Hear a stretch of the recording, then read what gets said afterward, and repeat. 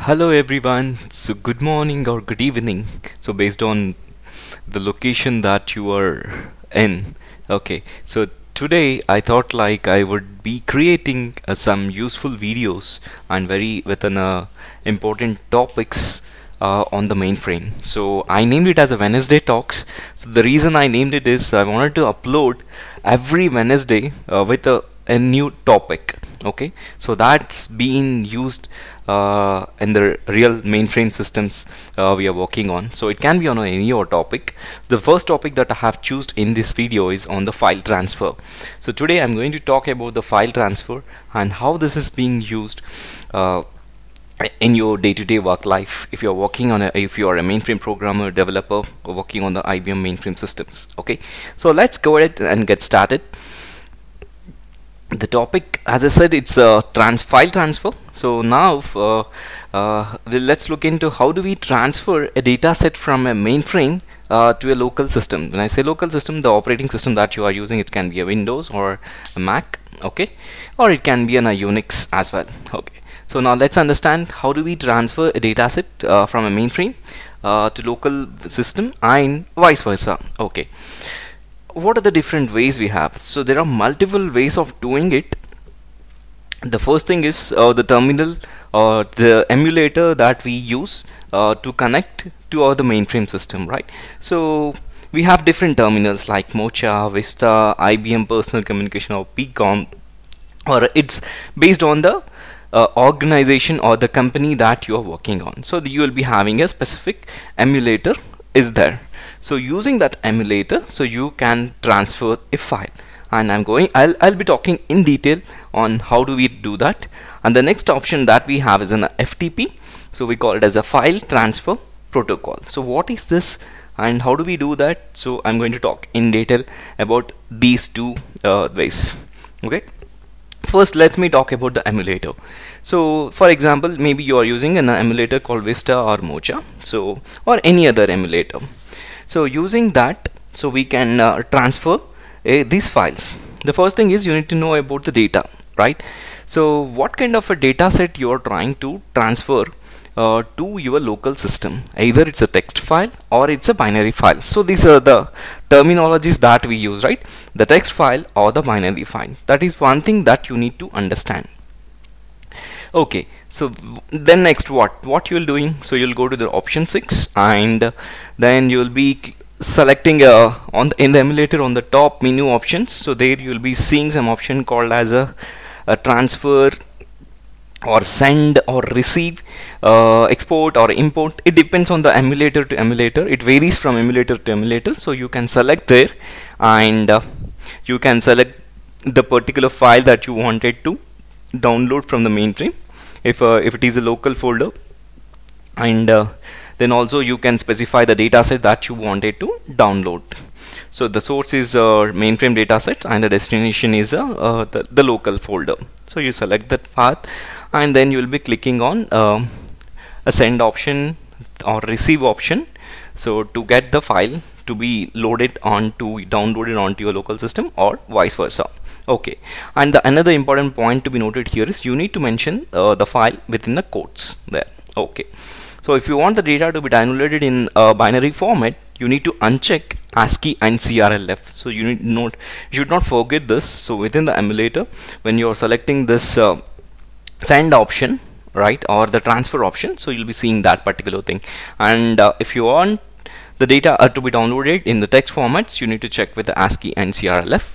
Okay, so that's it. You're ready to transfer the file. So okay, this is the general whatever the steps that I have mentioned, right? So this is the general process that everyone is following in order to have the file transferred. Okay, so but there are some drawbacks here. So what is that? The number one is, so it's a foreground. So when the file is getting downloaded or the transferred, so you need to wait on the screen until the file gets uploaded or downloaded, right? So it's a time consuming and it's a time facing. So that means it takes a higher bandwidth, right? And also you need to wait for a certain time. Okay, what if you want the file to be transferred daily? right? If you want the file to be transferred daily to some different system, right? So can you still use this option? No, absolutely not. So this is need to be run, and we have to automate this process, right? Or you need to write a batch JSON. So that's what I'm going to talk about here. So if you want the file transfer in a batch and you wanted to automate it, is there any way, right? Yes, absolutely. So we have a way. For example, I mean, let's start with a simple one. So when I say FTP, I mean the emulator. So this is that's not called as an FTP. That's we called as an IND transfer, which is one of the protocol that IBM was using it. I mean IBM defined one, and the regular one is an FTP protocol. So here what we do is we connect to the command prompt. We go to the command prompt and we use some FTP commands like FTP open, and then you use get and put commands to download the file. So still, yeah, on the mainframe, so you can still continue your task, and the backend, so you will be writing this step of code, and maybe you can write it as a bat file and then specify the parameters, and you can get the downloaded. So this is where, okay, we'll look into more detail about that. So but generally that is a process that we do at the backend from the local system. And we have another one which is called as a connect direct or an NDM. Okay, so what is this? An NDM means network data mover. So earlier this is another third party application. I mean, I can say the way where we can use it on the IBM. So here what we are trying to do is, so whenever you're transferring any file, and maybe you can transfer a file from Windows to Unix or Windows to Windows, another Windows server. So there are different techniques, I mean different ways to do it, right? So with a simple emulator that will not work, with a simple FTP that will not work, right? So FTP may work, but you need to have, for example, if you want to have the peer-to-peer file-based integration, right? So this comes where as a middleware to have a peer-to-peer file-based integration here, and this is mainly when we have a large volume of data that need to be transferred from one system to another system. So then especially the organizations, they will be using this NDM or the connect direct process. Okay, daily, I mean, suppose if you are working for a Citibank, and it's just an example I'm taking. So if you're working for an Citibank and you are expected to receive some data from other system, from other vendor, okay, from other vendor, they wanted to transfer from their mainframe system to the Citibank mainframe system. So can they do FTP? No. We need some secured process. So we need a secured channel, so where the transfer happens, and we wanted to see the logs, and we wanted to maintain their logs at what time the vendor one has sent a file to the Citibank, or maybe then HSBC Bank or any other banking. Mostly we use the mainframe systems in the banking sectors, right, or the insurance or the retail, anything. Okay, so when they're transferring the file from their system to our system, so we need to track each and every bit of information that's being sent from their specific system, right? So that is where this connect direct comes into the picture, so that they can track each and every information that is stored in the log, and they have the control of it. And that's the reason we call it as the data across multiple platforms, or the multiple file system, we can say. And we can transfer different data types. Okay, and I can talk more in detail about this, but I'm not going much. So the main focus, the main reason is when it is to connect from the different systems. So when you're receiving the data from different sources, so we go with this NDM. And also we have other one, so AXWAY. So we call it as a cross-file transfer. So this is of the another third party, I can say middleware, So we use for this file transfer. So this is where, so normally what we do is they will be having an they provide some utilities, we use that particular utilities, and they have set of syntaxes that need to be followed, and like how the file name should be, I mean what parameter we need to use for the file name, and what is the source name, the system name, and some other things that we have to mention. So based on their syntaxes, so we pass this data information, and that way in a secure channel, so the data gets transferred to the specific destination or to the different systems that is being used. Right. So when I say cross platforms, like so the mainframe, from mainframe to Unix server we can transfer the file, or we can receive the file from Unix system to the mainframe or the Linux, and or maybe the Windows server where they wanted to automate something, and they're expecting some data daily, the data from their respective systems. So then we can use it. Most of the organization will be using the Connect Direct NDM, or maybe the AXWAY CFT. Right. So these are the few things that I am aware, just I'm trying to share that. So there may be different options that are available, and don't forget to comment that if whatever I'm mentioning here, if you know any other techniques that's being used, just do a comment within the comment section box, so that I will be learning and everyone will be learning the things. Okay. So with that said, so these are the ways that we use in order to transfer the file, and which is very important in the mainframe world. Okay, now let's understand how do we transfer the file using the terminal emulator. So there are two things: sending a file to mainframe and receiving a file from mainframe to your local system. Okay, so as I said, the first step is to within the emulator, first is you need to go to the option 6, and then you need to select the transfer option. So this is something I'm using the Vista 3N3270 emulator. So here I have selected the transfer option, and then you can click on send it to host or receiving from host, if it's based on your requirement, whether you want to transfer a file to mainframe or receive a file to mainframe.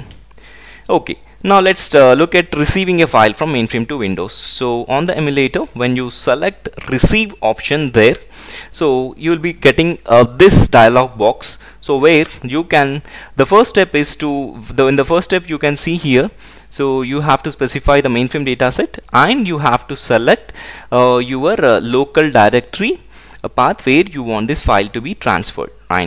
And the other important option you should not forget is the format that you want the data to be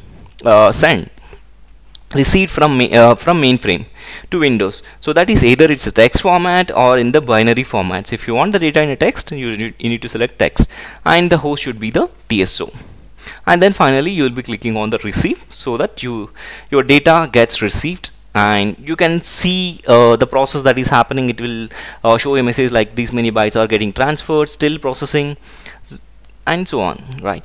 So, and another is enter so after the file is successfully transferred, so you'll be seeing this word like $file get, and you're trying this is the source file, and then you will be having this particular location there, and you're transferring the data in the ASCII CRLF. Right. If you want to uncheck, you will be having an option to uncheck these formats, and the data gets downloaded into the binary form. Since I have selected the text, by default it is adding ASCII and CRLF. When you select binary, so it will be unchecked. And for few emulators, they have provided ASCII and CRLF options, so you can directly uncheck or check the options. So this is for receiving a file from mainframe to Windows. So now let's take uploading a file to mainframe. Right. So this is sending something to the host. When I say host is a mainframe. So you do the similar thing. So you select your local file where you have the data input file, and then you have an target file, so where to which data set you wanted to transfer. Either you can select again the binary format, text format, and you have to click send option. Once you click on that, so you'll be seeing a message within the option 6, that is $file put. So this is the message that you see, and that indicates that your file has been successfully uploaded to the mainframe. So these are the two things that we need to we'll be doing, especially on the emulator, in order to transfer the file or receive the file. Okay, you may be wondering what exactly the $. File mean. Okay, so this is the definition that I got it from a wiki. So $. File is nothing but it's a file transfer program from IBM, and this was released in 1983 to allow the transfer of files between an IBM PC running the IBM 3270 emulator. It can be a MVS or a VCMS mainframe, right? So it will be using two options, that is send and receive commands. Okay, right, so this was about the file transfer using emulator. Now FTPing a file from your PC, so as I said, like another thing is using an FTP command, right? So you need to open your command prompt, so then you type an FTP and then you need to open a IP address. So if you look at this picture, so what I did is I went to the command prompt, then first I have typed it as FTP. Prompt mode has been enabled. Now you will be entering open IP address. So IP address, after opening an IP address, entering the IP address, it will prompt for your user ID and password. So what you need to enter there, you need to enter your TSO mainframe ID and the password that has been provided. So then next is to download the file from mainframe, or you need to upload the file from mainframe. In order to download the file from mainframe to your local system, so you will be using a get the mainframe dataset and the specific file where you wanted to download, and the same way to upload the file back to mainframe, so you need to use a put option. Okay, and when we are using an emulator, terminal emulator, to download the file or to upload the file, right, I have mentioned two things, right? The data is a critical important part, right? Either binary or a text. By default it is a text. It will allow it will take the data as an ASCII format. If you want the data to be in the binary format, you need to, before giving a get or put command, you need to enter bin, binary, so that the data that you are going to upload or download will be in the binary format, right? So once you have done this commands and everything, so if you want to come out of from the FTP prompt, so you need to just say bye. So now you'll be coming out of this FTP thing, right? So now the connection is disconnected. And another very important point to be noted here, so some of the organization will not give an access to every individual developer with an FTP. So that access to be enabled by your network administrator or the network team, so in order to use this FTP command. But sometimes, so most of the time, so it will be disabled, they will not allow, and you need to send a request. I mean, if your project work really has a need of this FTP, where you're developing something and you really need this option to be enabled, yes, they will be enabling and you can use it. So it's not that by default this is being enabled, so it based on the request and the project that you are working on, this FTP access will be enabled. So sometimes I hear with some of them like saying like, okay, I'm not able to download, or this is the reason is the access is not provided. Okay, so this is how we do it. Okay, I was telling like, okay, this is something where you have to type all the commands and then you have to do it, right? So we can also create a batch script here, so where you will be entering your IP address, whatever the commands that we have written here, right? So you can open a text file and you can write all these commands, and the extension of the name, the file name as like download.bat or upload.bat. Okay, and whenever you want the file to be downloaded, just run it, so the file will be downloaded. When you want it, when you want the file to be uploaded, just run that bat file, that's it. So sometimes there will be a huge files where as part of the development you wanted to download it. It may take like 5 minutes or 10 minutes.